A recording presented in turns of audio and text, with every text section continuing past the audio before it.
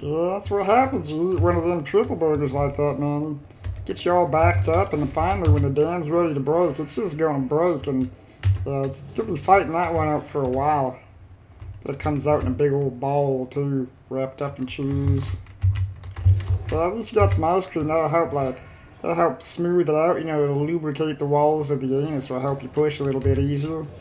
And, you know, help cool you off, too. Stop some of that burning feeling from all the hot sauce.